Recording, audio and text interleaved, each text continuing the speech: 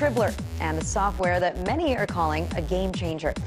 So Tribler doesn't rely on servers, search portals, trackers, or domains the way the other programs do. Instead, when a person searches for a torrent file, the results will show peers who have that file on their own computers and cut out the central database altogether. Aside from no central server, this software doesn't have any moderators. All the files are monitored by the users themselves, not because there's no central location or server for the software. Many are saying that there's no way for the government to try and seize Tribler. Tribler leader Dr. Powell claims that the only way to take it down is to take the internet down.